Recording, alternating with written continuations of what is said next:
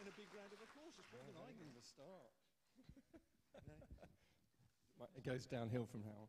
Yeah. No, I'll hold it. It's fine. Thank you. I want to... I'm going to preach for a bit, and then I've got a good friend of mine who's going to give his testimony, which... so save yourself for the testimony. If you're going to sleep, just sleep during the first bit, and then, you know, hear what Dinesh is going to say afterwards. It's going to be great. But I'm going to read a quite famous passage, and some of it you'll know very well. But it's a really, well, I think it is, there is a verse in this that is the most important verse that you'll ever hear. So it's John 14. Do not let your hearts be troubled. Trust in God. Trust also in me. In my Father's house are many rooms. If it were not so, I would have told you. I am going there to prepare a place for you. And if I go and prepare a place for you, I will come back and take you to be with me, that you also may be where I am. You know the way to the place where I am going. Thomas said to Jesus, Lord, we don't know where you're going. How can we know the way? Jesus answered, I am the way and the truth and the life. No one comes to the Father except through me. If you really knew me, you would know my Father as well. From now on, you do know him and have seen. Philip said, Lord, show us the Father, and that will be enough for us. Jesus answered, don't you know me, Philip? Even after I've been with you, among you for such a long time, anyone who has seen me has seen the Father. How can you say, show us the Father? Don't you believe that I am in the Father and that the Father is in me? The words I say to you are not just my own. Rather, it is the Father living in me who is doing this work, his work. Believe me when I say that I am in the Father and the Father is in me, or at least believe on the evidence of the miracles themselves. Jesus said, I am the way, the truth, and the life. No one comes to the Father except through me. Now, I think we need to understand the context of this verse, what is happening here. Jesus says right at the beginning, do not let your hearts be troubled. Their hearts were troubled. If you look at the 2 chapters beforehand, you see the triumphant entrance into Jerusalem that they were putting their hope in. This was going to be the new king. This was the one that was going to take the Romans and take back Jerusalem and Israel. He was God's Messiah. And suddenly that had changed. The crowds were turning. The leaders were not coming alongside with Jesus. Things were changing. And not only that, but he was saying things like, I'm going to go away and you can't go with me. And then he said, one of you is going to betray me. So they were all there thinking, well, is it me? Is it me? Is it that one? Is it that one? And he said to Peter, to the one he said he was going to build his church on, he said to Peter, you're going to deny me. All of these things must have been incredibly troubling for them. They didn't know. At the beginning of the week, they thought they knew what was going to happen. At the end of the week, they had no idea. So he was giving them that reassurance. And he was saying to them, first of all, that he was God. He said, believe in God and believe also in me. He was saying, I am God. He was saying to them that heaven was real. You're going to be with your Father. And he said to them, I'm going to prepare a place for you. The picture that they had got, and this would have been really shocking for them. We've just shared communion. When Jesus first took the cup and gave it to his disciples, it was at the Passover feast. The cup that he gave them was the cup of the Messiah, the one that they'd been waiting for. But it was also the cup of the bridegroom. Because in Jewish culture, when somebody wanted to marry somebody, they would go to them with the family around, and they would give them a cup. They would give the bride-to-be a cup. And that bride had the choice to either accept it or not. And once she'd accepted it, that was it. They were effectively married. They were engaged. They were married. They were committed to that. And Jesus was saying, this is the cup I give to you. I'm offering to you, to my church, to us. And then he said, of course, in this chapter, he says, I'm going to go and I'm going to my Father's house, and there are many rooms. There are many houses, mansions. Because what the bridegroom would then do in that culture was go to his father's house and build an extension on the side of the house for him and his bride to go to. And the bride wouldn't know when that was going to be ready. And she would have to wait, like we are waiting as the church, for our bridegroom to come back to take us to himself. And that's what Jesus was promising, that I am going to be going there. You may have to wait, but I promise you that I will come for you as my bride. And he promised that they would know the Father. He said, if you see me, you have seen the Father. So many of us have been wounded by our fathers, by our earthly fathers, where none of us have had fathers that have lived up to our Heavenly Father in any way. I mean, they may be little examples of that, and we may have had some very good parents, but none of us will live up to what our Heavenly Father is like. So it's not to our earthly fathers only that we look to as an example of what our Heavenly Father's like. We look to Jesus. And that was the promise. That was the reassurance that he was giving them. Look at me, and you will see the Father. And then in the context of all of that, he says this verse that is the most significant claim that you will ever hear. I am the way and the truth and the life. No one comes to the Father except through me. It is not a casual throwaway line. It is the most significant claim ever made. Jesus is not some good teacher that we can take snippets of what he says and sort of add it to our lives. He's not one of many voices that we can listen to if we choose to. None of those stack up. And none of those, bearing in mind the claims that he was making, are acceptable. If Jesus is not who he claims to be, then he is either mad, so that he is deluded and he didn't understand what he was saying. He thought perhaps he was those things, but actually he wasn't. And if he is mad and deluded, we definitely do not want to be following him.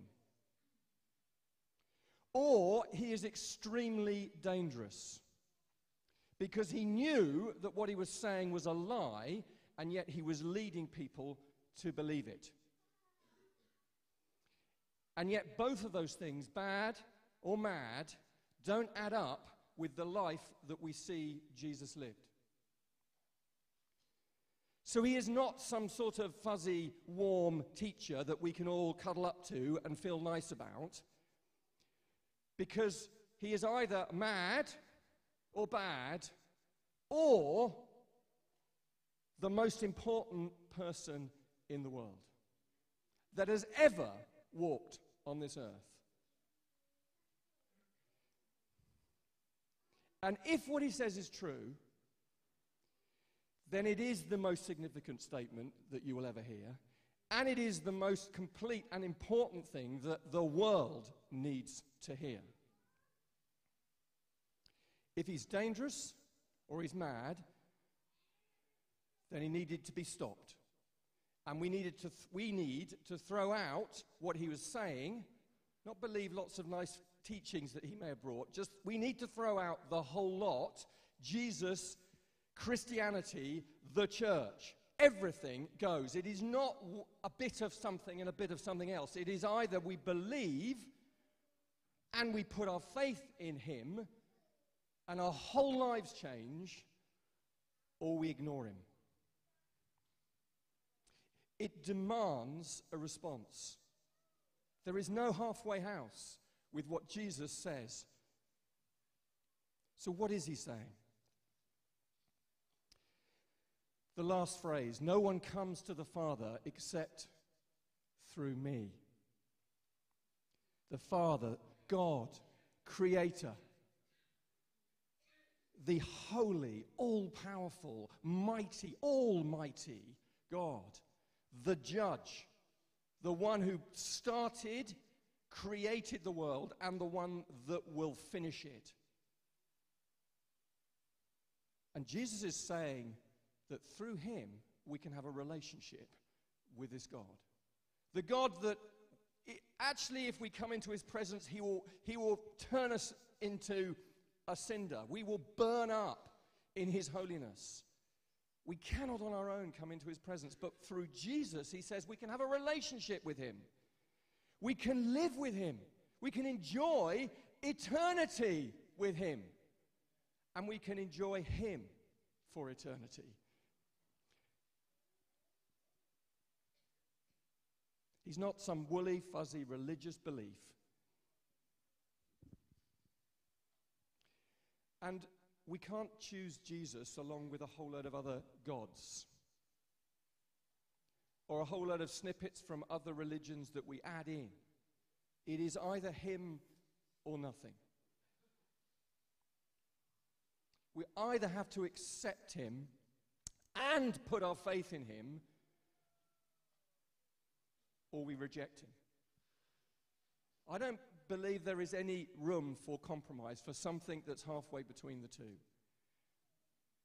This is exclusivity. This is Jesus saying there is no compromise, there is no other way. And I have to say, in this world, that is incredibly unpopular and unacceptable in our society. Because how can we say that we have the truth and we know what is right and everybody else is wrong? But it's not us that's saying that, it's Jesus that's saying that. And we have to, each of us, weigh up. If you have made that decision to follow him, fantastic, because you know that already. If you haven't, you have to think about it. It is not something that you can just ignore and hope it will go away, because it is either the most important and significant statement in the world, and Jesus is the most important person, or it is irrelevant. And he said, I am the way. He didn't say, oh, I'm going to show you a way, or I'm going to give you some clues, or I'm going to help you to find the way, as so many religions will say. He said, I am the way. It is through me that you get to the Father. I am the route. I am the means by which you can have a relationship with your Father. How? As we've talked about earlier, by the cross, by what he did on the cross. You see, in the Jewish society, there was a system of sacrifices. And they would continually have to be sacrificing to try and deal with the sin in their life, the things that were getting between them and God. And they had to keep on doing it every year. Every year they had to come back again and again to do the sacrifices. But all they were doing was covering up their sin. They weren't actually getting rid of it. They weren't dealing with it. They were just covering it up. And they had to keep coming back. But Jesus was the perfect sacrifice. He was the perfect Passover lamb. And he was able to take all of our sin, past, present, and the future, on himself, so that we don't have to keep on doing those sacrifices because they've all been done for us. It is an amazing thing. It is too good to be true, but it is true. He has done it. He is the perfect sacrifice. And he provides a way to the Father. And although I said that Christianity is exclusive, it is also inclusive, because he has made it incredibly simple. He has said there is one way, through him. There's not lots of different ways that you have to try and discover and find out. It is only one way. It is incredibly simple. Even the likes of me can understand that. And he said, I am the truth.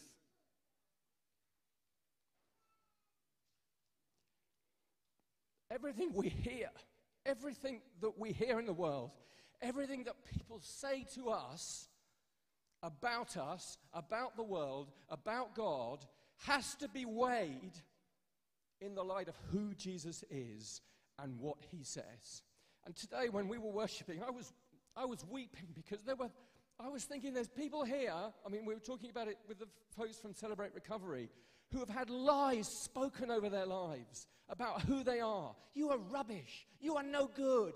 You'll never make anything of yourself. People have had those lies spoken over them. They are not true, because Jesus speaks the truth over us, that we are chosen, that we are adopted, that we are his, that we're loved, that we'll never ever be given up on.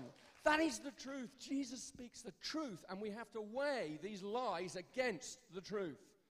We have to weigh what happens in the world, what the world is saying. Oh, Brexit, oh, the whole country's falling to pieces. The world's coming to an end. You know, it's terrible. Everything is just awful, what's happening around the world. We weigh that in the light of what Jesus says, that he is the one that will decide when this world is coming to an end. And he is the one that is going to come back at exactly the right moment. And everybody will know who he is. And every knee will bow, whether they want to or not. And they will confess that Jesus is Lord. He is the one. Here's the truth. This is not something to ignore. Either what he says is true, and we have to measure everything against it, or it's not, and we need to steer well clear. I believe it is. He is what he says he is. And he says, I am the life. Now, this means a number of things. I mean, I've only got a few of them, but there's lots of things. When he says, I am the life, life has no meaning without him. So many of us in this room can testify to that. Life has no meaning without him. You know what? If we believe that somehow we are accidentally created from some primeval sludge that then turned into amoebas and then turned into other things and then accidentally turned into other things, so that we somehow accidentally turned up as we are now, we have no purpose at all other than to survive to the next generation. But Jesus gives us life, and he gives us purpose and meaning in life. We are living for him. He loves us. He has chosen us. We're going to live with him for eternity. There is purpose in life. And life actually is not life without him. Without him living in us, life is death. We inherit death because we've inherited it from Adam and from what he did. We inherit death. We carry death on our shoulders until we know him, and he then gives us life. And we get new life. We don't get some sort of done-up, redecorated building. We get a completely new life with him. And not only that, but when he says, I am the life, he is saying, I'm giving you the ability to live life. I'm giving you the ability to overcome sin in your life. Before we were Christians, before we had the Holy Spirit living in us, I don't think we had that choice. We could try so hard, but we could never really overcome that sin in our lives. With him in us, we get to overcome. We get to live victorious lives. We get to fulfill all that he has called us to be and all that he wants us to have in him. To live life, real life in him. Galatians 2:20 says, Christ lives in us. Now, for those who have never experienced him living in you, turn to him. Believe what he says, because it is worth it. He is worth every moment in life. He is everything absolutely everything. For those of us that already made that decision to let him be our life, to live in us, I challenge each of us, let's let him live more in our lives. Do we really let him live in our lives? Or do we still want control? Do we still want to make our own decisions? To go where we want to go, when we want to go there? To have the things that we want? Or do we really let him live his life in us? There's a famous Christian called George Muller. I read his testimony, his life story a little while ago, and incredible man, leading churches, doing a missionary work across the world, and also running orphanages where he had thousands and thousands of children going through these orphanages that were given new hope in life. And when somebody I think he was in his 80s, and somebody said to him, "Mr. Muller, what is the secret of your life?" And he bowed almost to the ground. And he said, "The secret is that George Muller died many years ago. And that I don't live for me, I live for the Lord. And whatever he says I do, I do. And wherever he says I go, I go." That is the secret to life. Jesus is the way, the truth, and the life. No one goes to the Father except through him. Believe it, because it's true. Now, I want to invite Dinesh. Dinesh Chand is a pastor from North India who Sue and I met 2 years ago when we were doing a LL prayer ministry course up in Scotland. And we had an amazing time for 3 weeks together, learning what the Lord was teaching us and getting to know each other. And we shared at that time some of Dinesh's life and testimony. And last night we had some of the elders came round to ours and heard some more of that story.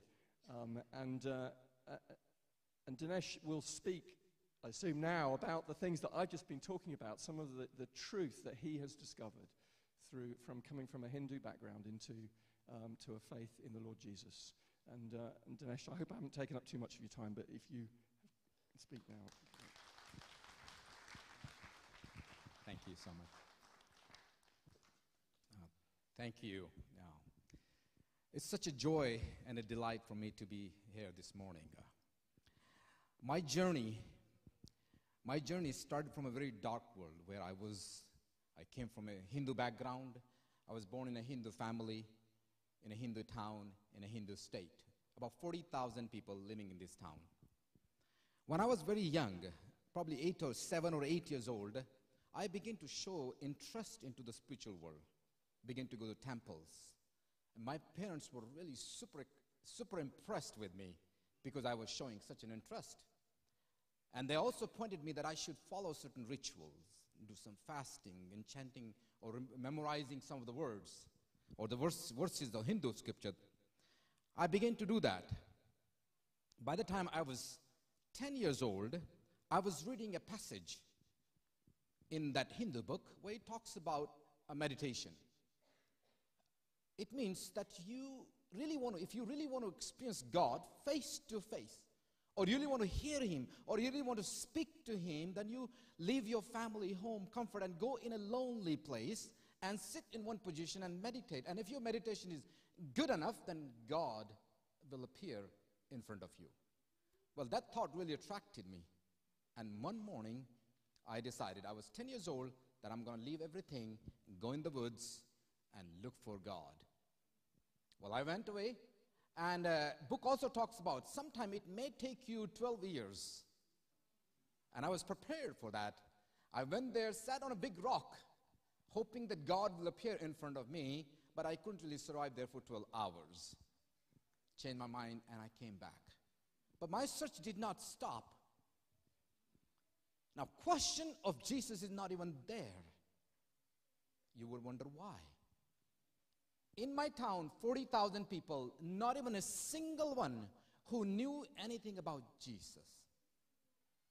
I mean, you are very fortunate That you're living in a place where, you can practically find the information in any direction, in any way, through newspaper, television, radio, and whatsoever.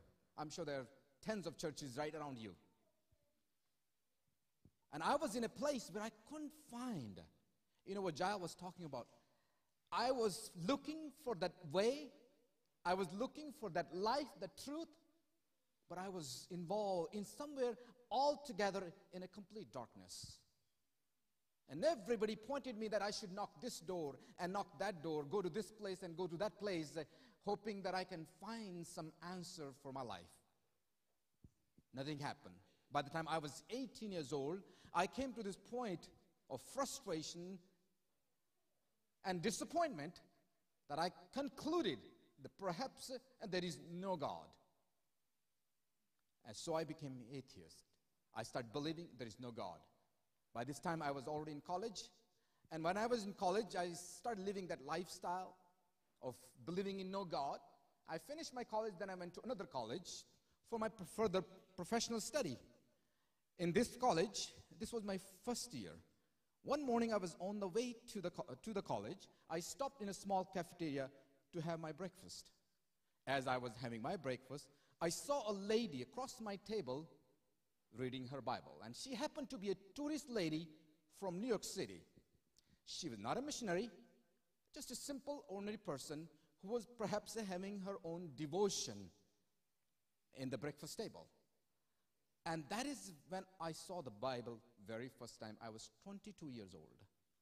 And I began to sort of wonder, what kind of book is she reading?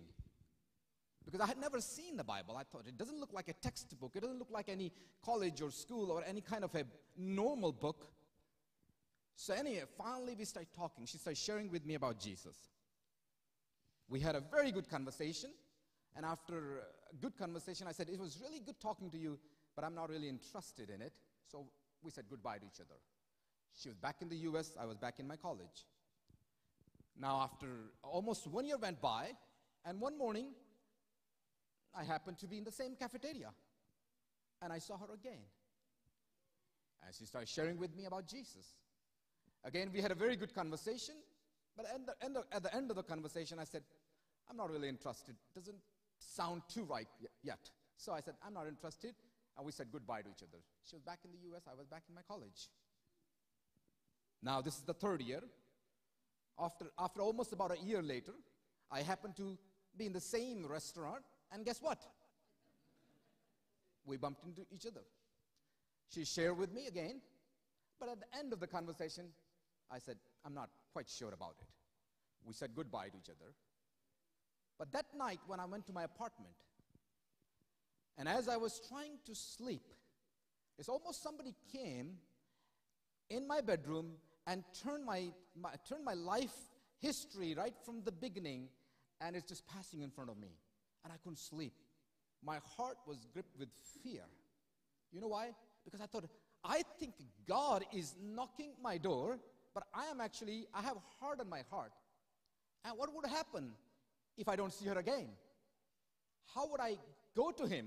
How would I really have this discussion anymore with anybody else? So I couldn't sleep. Early morning, 5 o'clock, it was still dark. And I decided to go straight to a hotel and knock on the door at early morning, 5 o'clock. And she opened the door. And I said, you have been telling me about this God of yours.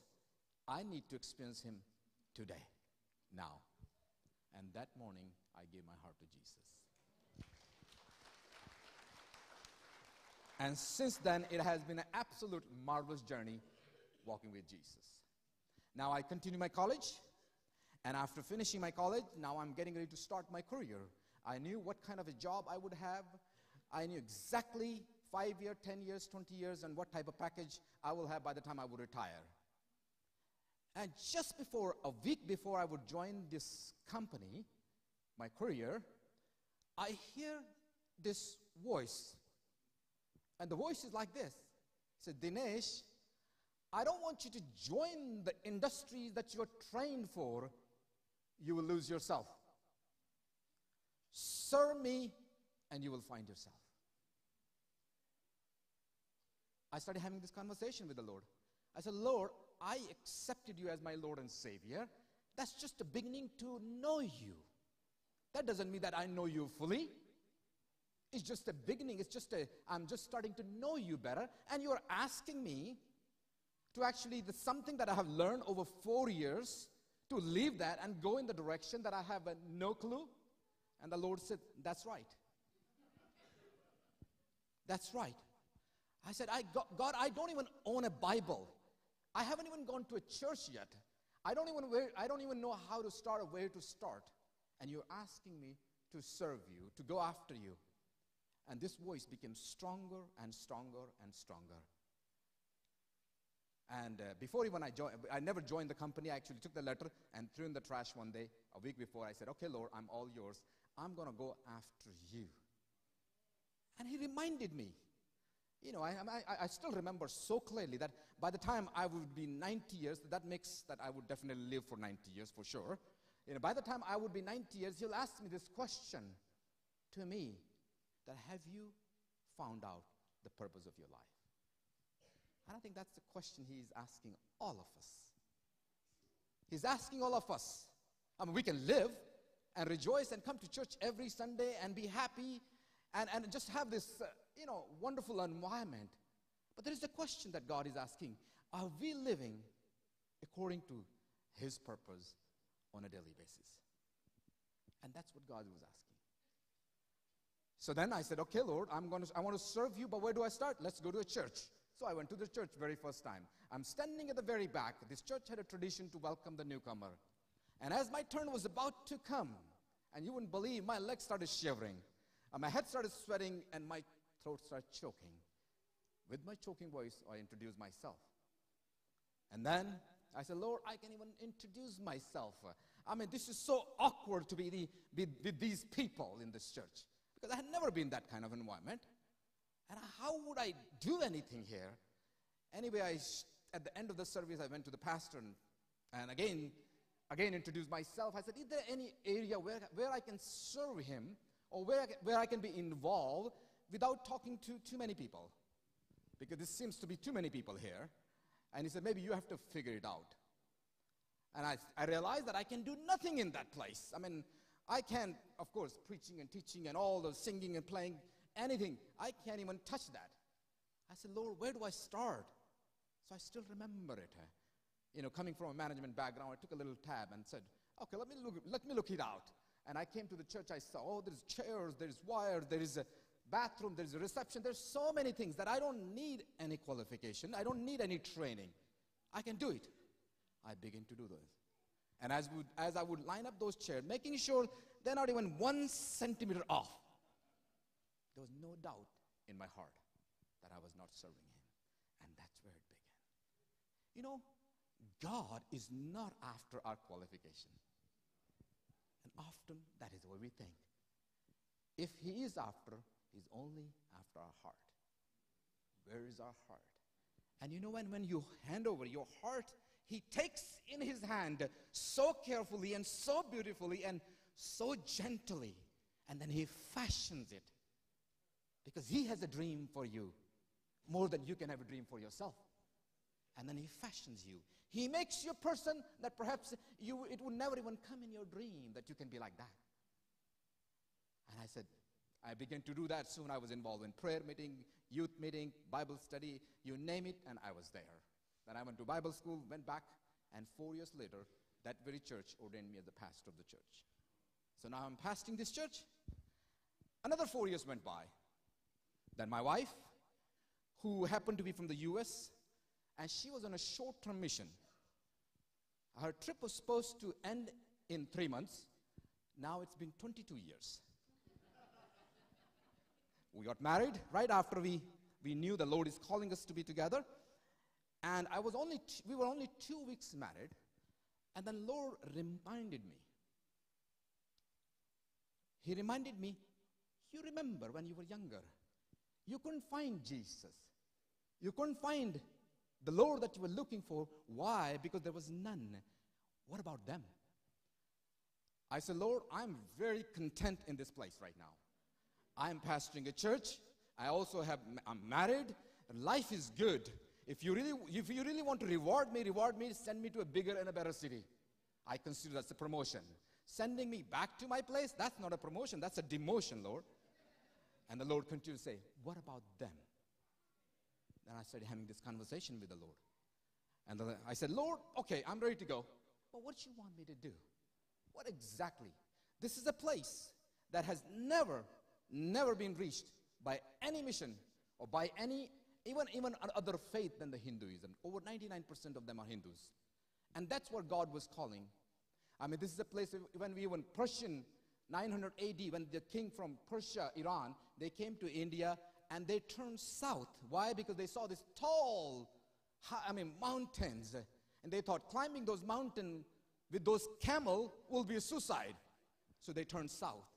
This is a place which is absolutely has been untouched by any other faith than Hinduism. You can imagine, even today, you will find temples over 500, 600,000 years, and even longer than that. And that's where God was calling us. And then God said, go and pray. I said, okay. So we resigned from all the responsibility. My wife and I, we just packed up and we moved up in the mountain. Well, in the back of my mind, I thought, I'm sure within a week or 10 days when we start praying, he'll tell us exactly what we are supposed to do. And if that doesn't happen within a week or 10 days, we'll just go and buy some of those books and read them, how to hear him better and deeper. And if that doesn't happen another week or 10 days, then we go on our knees and literally create some scar and say, Lord, can you see the knees, how much we are praying? And if that doesn't happen, then we sort of call it gently, sort of a hunger strike, fasting. We'll do the fasting and we'll make him speak to us. Sometimes we come up with this plan so clearly, but the Lord's plan is altogether different. And we begin to pray. As we were praying, then one day, the Lord asked me a question. And I think that's the question he's asking us, all of us, even today. And he said to me, Dinesh, tell me, how many of my lost children can you really reach in your lifetime? I immediately raised my hand to the Lord. I said, Lord, 5,000. Looking to Indian population, 5,000 is nothing, And the next second, I changed my answer to 10,000. And next time, I said, no, Lord, I can do better than that. 15,000. No, Lord, I can do better than that. 20,000. And then after that, I was quiet. And the Lord said, that's it? I said, well, by this time, I probably would be old and getting ready to leave this planet. And this is what he said. He said, whatever you do in my name, I'm going to bless you. But then there's a little pause. And after the pause, he said, but if you pray and seek my face, you will be blessed beyond you can imagine. So take your pick. The blessing is in both ways. Sometimes we ask God to join us, and sometimes he says, I'm already doing something. I'm already on a sort of a path or a victory. Why don't you come and join me? Because then blessing is beyond your little mind can even think and imagine. I could be happy and content with 20,000 people in that, or I can go, you know what? I don't know how many people Lord has in his mind. So let's go that path. Let's go that way. So we begin to pray. We prayed for 1 month, 2 months, 3 months. We had prayer teams coming from all over the world and from India. We were from 5 days to 14 days. Only doing one thing is praying and seeking God. What plan, what strategy you have for these people who have never been reached in the history? What kind of a blueprint you have in your hands that you want us to have it and you are willing to give us, but what is that? We prayed. We prayed for 1 month, 2 months, 3 months, 4 months. We had friends from overseas and they called us, hey, we would like to come and work with your ministry and help you. I said, please come and pray with us. And they said, you mean you want us to spend thousands of dollars, come to your country, sit in a room and pray? I said, exactly. And they said, we'll pray about it. And many came. Many came just to pray so that we can seek his strategy. Almost 1 year went by and 14 months. And after 14 months, one day I said, Lord, I just had this direct conversation with the Lord. I said, Lord, why do you take so long to answer our prayer when we are already willing to do anything for you? That's a very valid question. And God is not going to get upset. Believe me. He's not going to be upset on you if you asked. And the Lord said to me, right there and then. He said, you think through your prayer I'm moving the mountains around you? You think through your prayer I'm changing everyone around you? I said, exactly, that's what you're supposed to do, Lord. When we pray, you're supposed to move our mountain. When we pray, you're supposed to move everything, change everyone around us. And the Lord scolded me right there and then. And he said, I'm not moving any mountains, and I'm not changing anyone either. But if there is anyone, I'm changing. That's you. I said, I get it, Lord. You know, and that's when God really taught me the definition of prayer. According to me, it's my definition. Prayer is simply entering in his presence. Nothing more, nothing less. Your request that you carry in your pocket, that's just a sort of a list that you have, like a shopping list or whatever you call it. It's complimentary for you to have that answer for that. It's a bonus. It's not the primary. In other words, prayer is definitely, it's a tool, but more than a tool, it's an atmosphere where you can enjoy Father's presence and be delighted in your heart that I am going, not a boring place where I will be bored because I'm going so I can enjoy my Father. And that's what Lord really taught me then. So we continue to pray. I said, okay, Lord, we'll continue to pray. Another 2 months, 16 months went by, and still we don't have any strategy, no clue, no idea. And then one day, I was walking on the street, and I saw a few people working on the side of the road, and I saw one lady. She's taking 15 to 20 pound stone, and she's trying to break the stone with this small hammer. And she will just strike right on the center of the stone, and you can see the stone is very strong, and the hammer is very small, and the strike seems to be insignificant because the hammer is bouncing back. But as she stood faithful and striking again and again, little mark is taking place.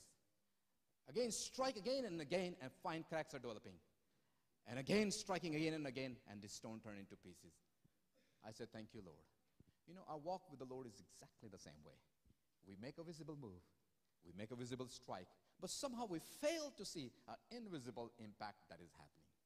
I tell you, this is always when you move with the Lord, there is something happening that you can only feel and see with your spiritual eyes, not with your physical eyes. We continued to pray. 18 months later, finally, Lord gave us the strategy. He said, I want you to train local indigenous people and help them plant churches. Very first training, I was super excited. Only 4 people showed up. I said, Lord, finally 18 months of prayer. Now you only gave 4 months. We are trying to reach 7 million people. And the Lord said, do not despise the small beginning. We trained those 4 people, send them back. I said, come back. A few weeks later, they came back. They brought 8 more. We sent them back. They brought 16 and 20 and 30. And once we had 60 people right in our living room. And today, fast forward, from 2000 and 2019, in the town where we live, it's a pretty big town. There's not a big enough hall that we can hire for our entire training in one sitting. There are more than 100,000 believers in our state alone are worshiping the Lord every single Sunday. Now the Lord has spread the work in Sowe in 7 different states and 3 different countries. God has already done amazing work that my mind can't even think and imagine. At the end, I want to read you one verse, and then I'll leave that verse with you. It's in John 15 and verse 16. He says, you did not choose me, but I chose you and appointed you that you should go and bear fruit, and that your fruit should remain, that whatever you ask the Father in my name, he may give you. I want you to know something, that you're not here by chance. You're all chosen and appointed for a great fruit that is waiting ahead. God bless you all. Thank you. Small video.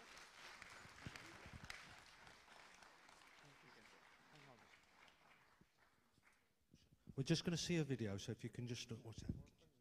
Founded with a vision to train local indigenous church planters to reach their people groups for Jesus, to see a church planted in every unreached village of North India.